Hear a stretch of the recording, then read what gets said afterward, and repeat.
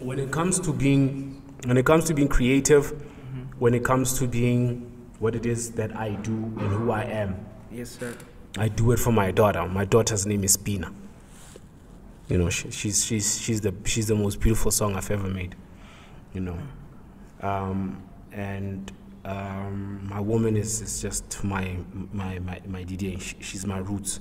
You know, or let me say my family are my roots, and my woman is my stem to whatever I blossom and whatever changes I go throughout my life, whether I'm in autumn, whether I'm in spring or whatever. So that's basically it. But if you're going to be a creative, if you're going to be somebody that wants to be successful, what you need to do, you need to be able to be grounded and rooted. So you need to have firm roots, have family, whether it's family that you are given or it's family that you acquire yourself. You need to have family. You need to have it.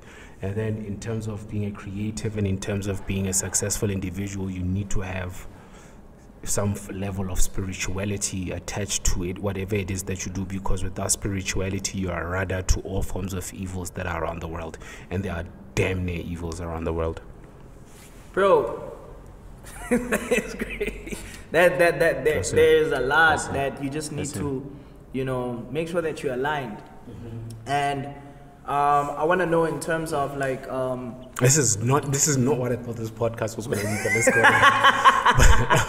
So yes, go ahead. What I want to know in terms of like you spoke about, you know, family, you know, you spoke about your daughter in particular. What environment are you raising her in? What values are you teaching her?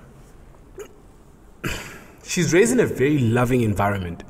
An extremely loving environment, because if you meet my daughter, you're just gonna meet like the love that she gets from her mother and her father, from her mother's family and her father's family.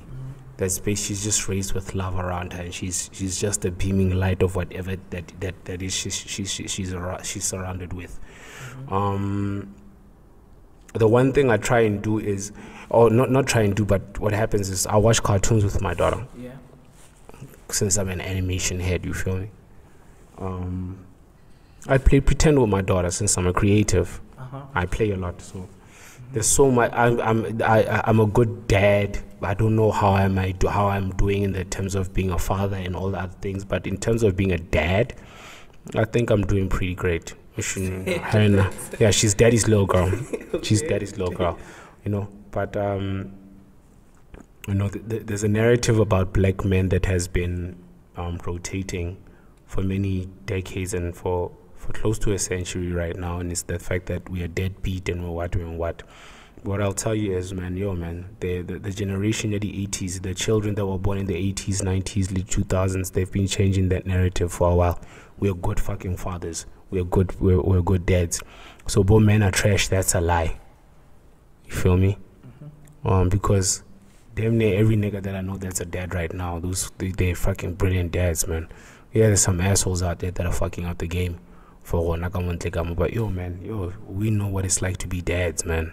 Like, fuck everything else, you know, because the mother's concerned about the father, the kid is concerned about the dad, and niggas are good dads out there.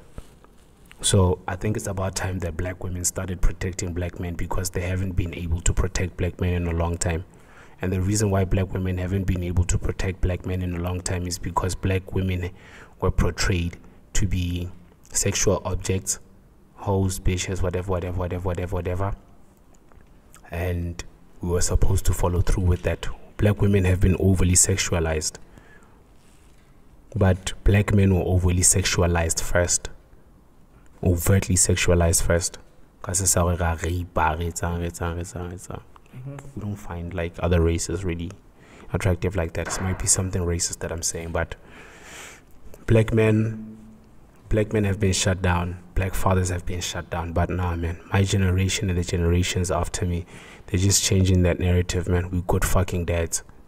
We're fucking good dads, man. And we are gonna raise a bunch of children that are gonna be cool.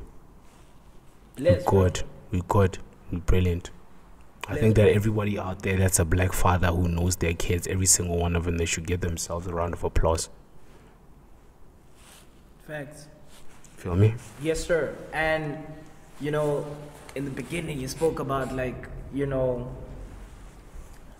seeing the world, exposing yourself to different places, knowing that you know, your environment is bigger than you think. What is the importance of doing that with your child as well, to expose them, to let them travel, to let them see the world? What is the benefits? The crazy thing is this, and it's a fucking big wake up call.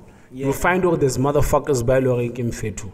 Mautia Hono Ushima Uma 2 point something, Uma 3 block in a weekend or in a night. But motherfuckers won't spend like fucking half of that money to go fishing or camping with their kids in their very same city or in their districts.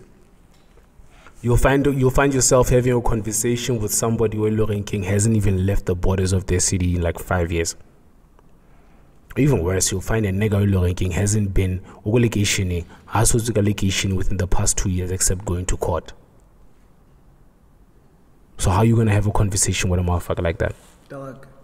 So how are you gonna expect somebody like that to understand the Rongwana needs to leave the hood every now and again? You know what I mean? Yes, sir. Sure.